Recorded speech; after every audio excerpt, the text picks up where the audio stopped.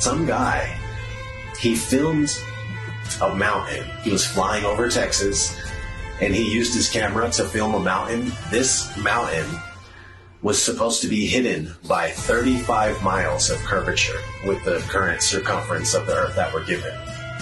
Just sitting straight up. He's just right there. It's not hidden by 35 miles of curvature. It's crazy.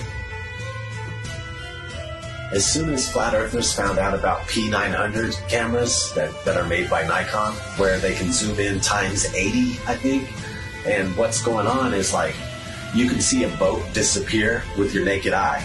And that used to be proof alone. That used to be proof for the curvature of the Earth. But now, you can watch the boat disappear with your naked eye.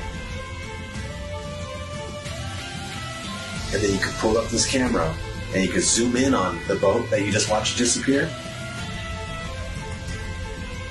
And you can bring it right back into full view, just perfectly visible.